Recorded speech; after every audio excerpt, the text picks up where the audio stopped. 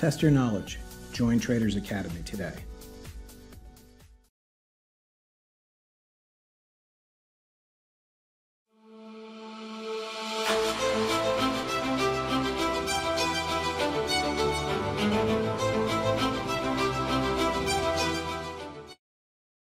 Investors may want to know the impact on their margin value in the event they want to change positions from day to day. To do this, TWS users can open IB Risk Navigator and look at the Margin Sensitivity tab to judge the impact on initial and maintenance margin values from increasing or reducing part of their holdings. In part, margin requirements are influenced by the riskiness of the security, portfolio concentration, and composition.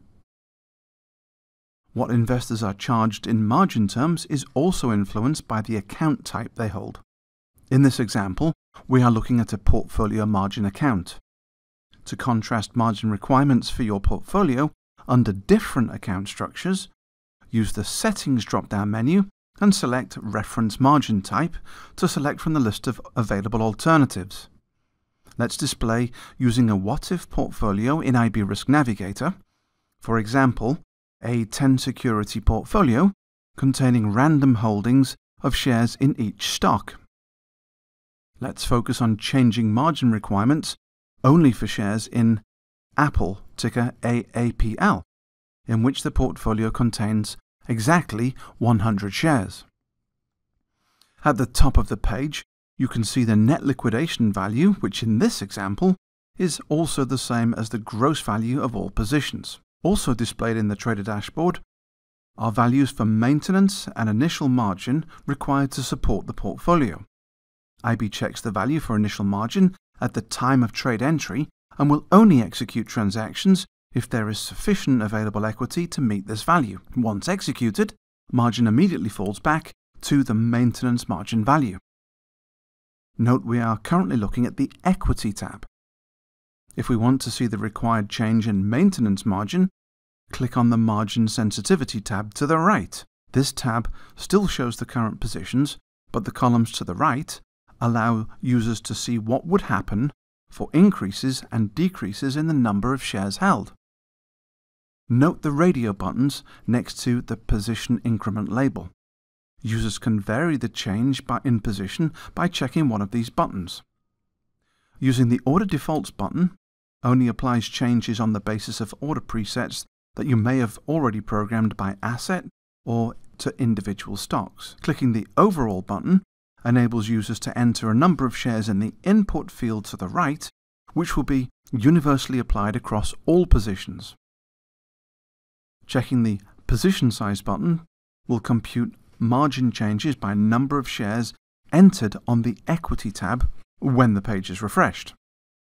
We have to tab between the Equity and Margin Sensitivity tabs, and you'll notice me frequently using the Refresh button whenever I make a change. Using the IB Risk Navigator, note that it is possible to use the Include/Exclude function to determine which positions are counted in the calculation. To remove one position, simply deselect. With all positions included on the Equity tab, making sure the page has been refreshed, we can see the net liquidation value and corresponding margin values. Now move to the Margin Sensitivity tab. Hover over the ticker symbols, click right, and select Expand All table. Using the Position Size radio button, you can now see initial and maintenance requirements needed to support a 100 share increase with respect to the current holding for ticker Apple, and for the other positions held in the portfolio, as those holdings are changed by the existing position amount. Let's see what happens to those requirements in the event that we reduce the positions to just 5 by deselecting some tickers from the Equity tab. You can quickly see the overall margin requirements by refreshing the page. But notice what happens when we look at the Margin Sensitivity tab with only 5 positions. Again, refresh the page but see what impact it has on the required margin for ticker AAPL, if we add the same 100 shares under this scenario. Finally, let's isolate ticker AAPL by deselecting everything but AAPL on the Equity tab, and again checking the margin numbers. By refreshing the Equity tab, you can see the margin requirements for holding only 100 shares in AAPL.